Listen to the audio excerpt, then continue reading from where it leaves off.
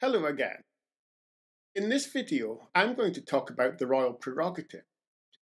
The royal prerogative has been in the news in the last few years as a result of the United Kingdom's decision to leave the European Union.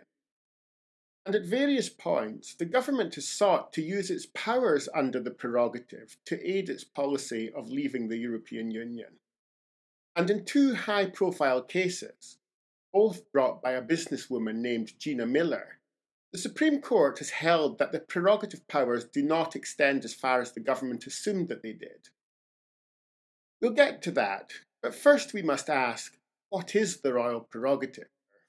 A short answer would be to say that the term royal prerogative refers to the legal powers that government has, not by virtue of Act of Parliament, but as a matter of custom and tradition. These powers historically were exercisable by the monarch, and these days are said to be vested in the Crown. But most of them are exercised by ministers acting in the name of Her Majesty's government, or else they are exercised by Her Majesty herself, acting on ministerial advice. A residual question is whether Her Majesty could, in certain circumstances, reject that advice. An example of the former, powers exercised by ministers acting in the name of Her Majesty's government, would be the conduct of diplomatic affairs. The power to make treaties with other nations is thus part of what we should, if we are being realistic about it, call the ministerial prerogative. But as you will know if you have watched my video on the legislative supremacy of Parliament, international law, and a treaty is a source of international law, only changes rights and obligations in domestic law once it has been incorporated by Act of Parliament. Another limitation on the prerogative to conduct diplomatic affairs used to take the form of a constitutional convention known as the Ponsonby Rule, under which treaties were for almost a century laid before Parliament before they were ratified. The convention was named after Arthur Ponsonby, Parliamentary Under-Secretary of State for Foreign Affairs in Ramsay MacDonald's government. But nowadays, under Part 2 of the Constitutional Reform and Governance Act 2010, the Ponsonby Rule, or rather a variation of it, has been enacted into legislation. And under the 2010 Act, Parliament could, in fact, indefinitely delay the ratification of treaties, although to do so, it would have to continue to pass resolutions every 21 sitting days in Parliament. So we could say in this case that the prerogative has been for almost a century regulated by convention, the Ponsonby Rule, and is now limited by statute. But the power to make treaties remains one that exists under the prerogative and is exercisable by ministers acting in the name of Her Majesty's government. This highlights the general trend in recent decades to place ministerial prerogative on a legislative footing.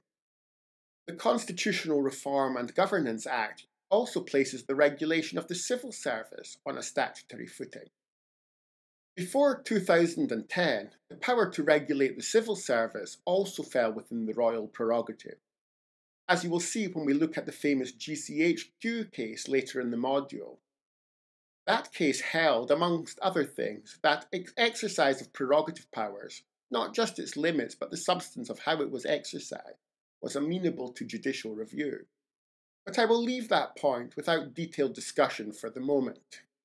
We have already come across an example of a power that was formally exercised by Her Majesty on ministerial advice when we discussed the Fixed Term Parliament Act 2011.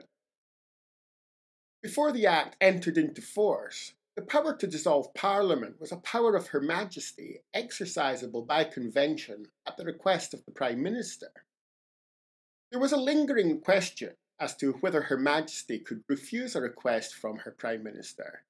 And in fact, in 1950, Sir Alan Lascelles, who was Private Secretary to King George VI, wrote a pseudonymous letter to the Times in which he claimed that the King might refuse dissolution if the existing Parliament was vital, viable, and capable of doing its job.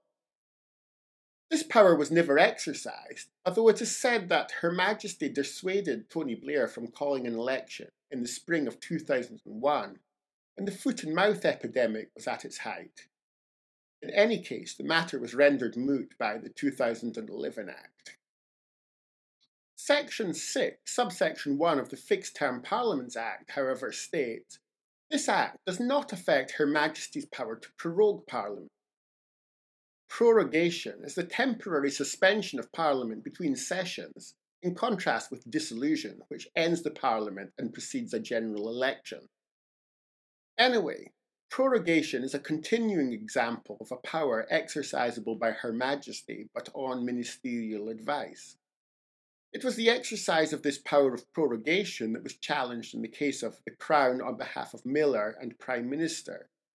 Miller 2, as it has become popularly known, and I shall talk about that in a minute or two. Another example of prerogative powers exercisable by Her Majesty on ministerial advice would be the power to grant most honours, such as knighthoods and peerages. These prerogatives, like the power to prorogue Parliament and the former power of dissolution, we can call personal prerogatives because they are exercised by the person of Her Majesty herself. Some of these personal prerogatives are personal in another sense, in that they are strictly within Her Majesty's absolute discretion. The granting of certain orders, like the Order of the Garter or the Order of the Thistle, are the personal gift of Her Majesty. And you may know that the Queen has personal rights over all the swans in this country, as well as any sturgeon caught in our waters. So if any of you go fishing and you catch a sturgeon on your line, be sure to make a gift of it to Her Majesty. But these personal rights of Her Majesty are interesting, but they are not particularly constitutionally significant. So when I talk about the personal prerogative, I'm talking about powers exercised by Her Majesty on the advice of ministers. At this point, it is worth noting one important kind of prerogative power, and that is the power of Her Majesty to make orders in council. Orders in council are a form of legislation, not made by Parliament, or even under powers conferred by Parliament in delegated legislation. They are made by authority of Her Majesty in Council, that is, by the Privy Council, and as a matter of practice, they are drafted by civil servants. Before the Constitutional Reform and Governance Act 2010, rules governing the civil service would be made by orders in council.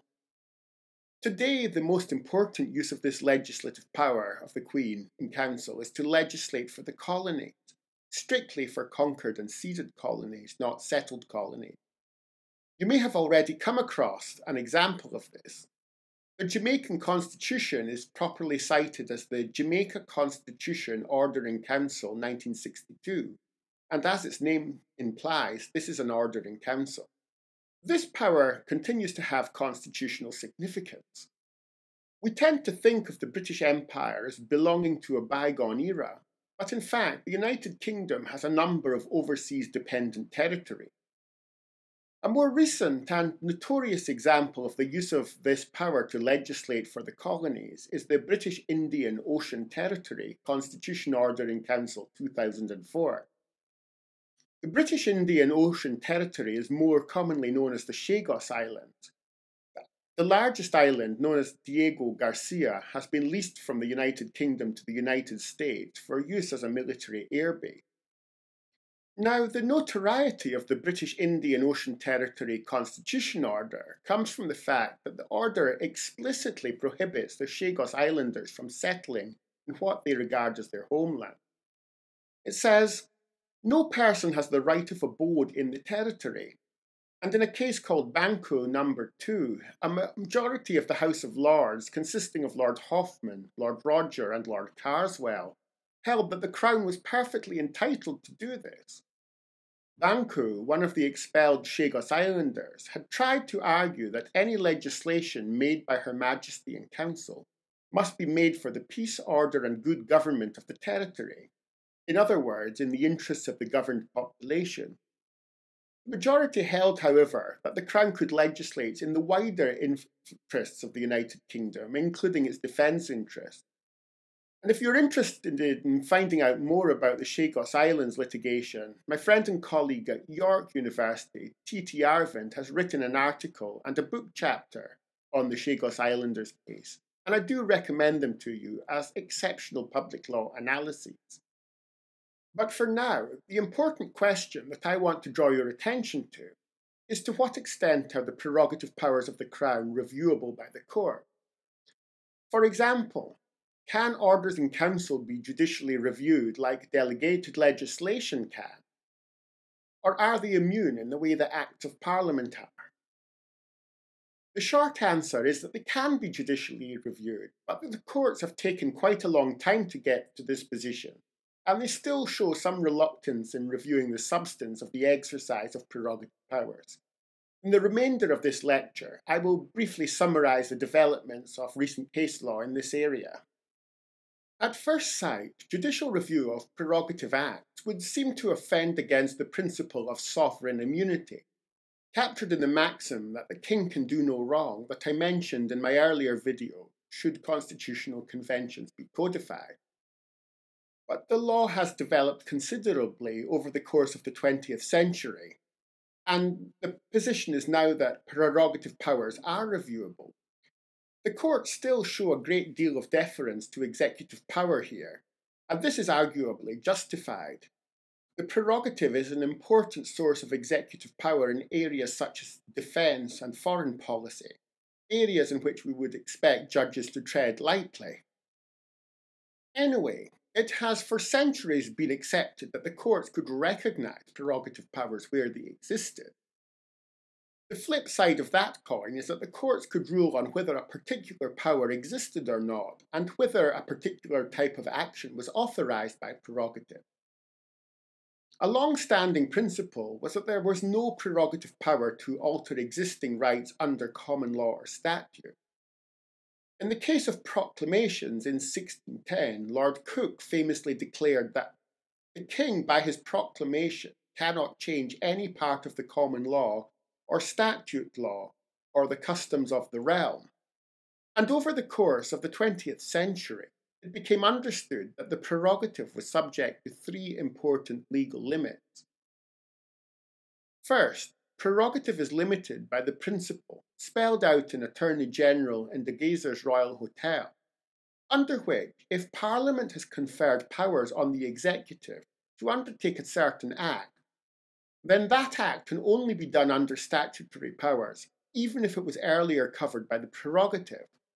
The creation of the statutory power places the royal prerogative in abeyance. Second, it is limited by the principle laid down in the Fire Brigades Union case that the prerogative cannot be exercised so as to frustrate or preempt the will of Parliament. To do so would be an abuse of power. In this case, the government sought to use the prerogative power to implement a scheme for the compensation of victims of crime who had suffered what are called criminal injuries. Parliament had legislated for a different, more generous scheme, but that scheme had not yet been brought into force. The government intended to repeal the statutory scheme, but the House of Lords held that it had acted unlawfully by taking Parliament's consent to change the scheme for granted. And thirdly, the prerogative is limited by the principle laid down in Laker Airways and Department of Trade, which held that the prerogative power and municipal law are inextricably interwoven, even where statute does not directly abrogate or curb the prerogative. Prerogative powers cannot be exercised so as to take away rights of citizens recognised by statute, or be exercised so as to undermine the aims of a statute. These three limitations form part of the background to the two Miller cases that I mentioned at the outset of this mini-lecture. And the Crown, on behalf of Miller and Secretary of State for exiting the European Union, a businesswoman named Gina Miller challenged the power, which was claimed by the government, to be able to serve notice of its intention to leave the European Union, as required by Article 50 of the Treaty on European Union. Now, the power to conduct diplomatic affairs, as you now know, falls within the prerogative. But on the other hand, as a result of the European Communities Act 1972, an act of the British Parliament, Many Britons, as well as citizens of the European Union member states living in the United Kingdom, enjoyed substantial legal rights. A majority of the Supreme Court held that the government did not have the power under the royal prerogative to leave the European Union. Parliament had, in passing the 1972 Act, provided for European law to become an independent and overriding source of domestic law. As such, only Parliament had the authority to take away rights arising from Britain's membership of the European Union. And the courts did not, contrary to what many claimed at the time, block Brexit, nor were they trying to. By their judgment, they ensured that the decision was taken by the body with the proper constitutional authority to do so, namely Parliament. Parliament subsequently passed the European Union Notification of Withdrawal Act 2017, explicitly conferring authority on the Prime Minister to give notice under Article 50. The then Prime Minister Theresa May subsequently gave notice, which she could now lawfully do. As I argued at the time in a blog post on the UK Constitutional Law Association blog, this whole litigation could have been avoided if the government had sought authority from Parliament ahead of time.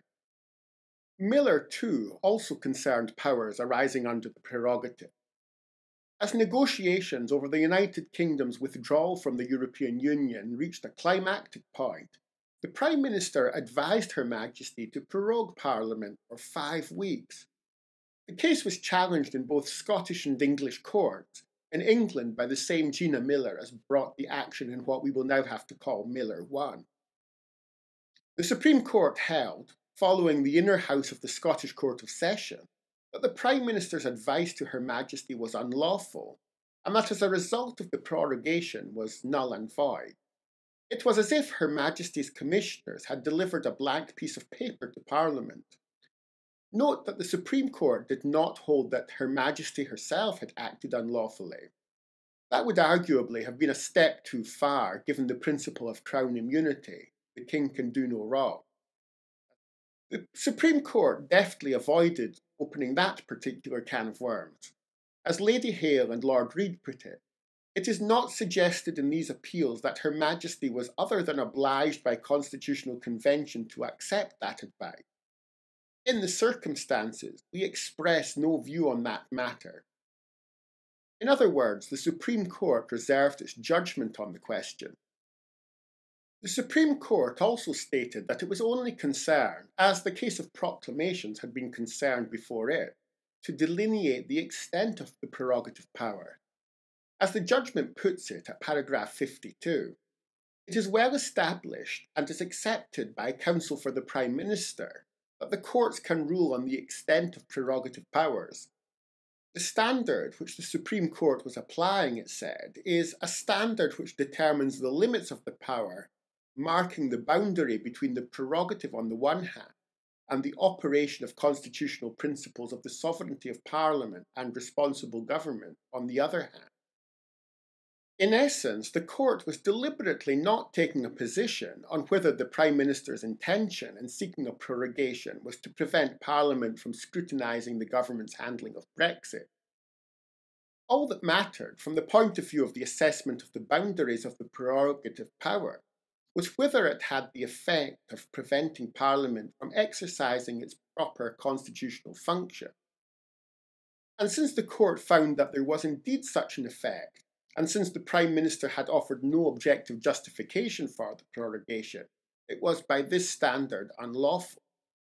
I think there is an instructive comparison with the reasoning of the inner house of the Court of Session in Cherry, as the case is known in Scotland. There, the court had found that, on the balance of the evidence before it, the true reason, as Lord Carloway, the Lord President, put it, for the prorogation could be inferred from the circumstances in which it was sought, as he says, in a clandestine manner during a period in which litigation concerning the prospect of prorogation occurring was extant.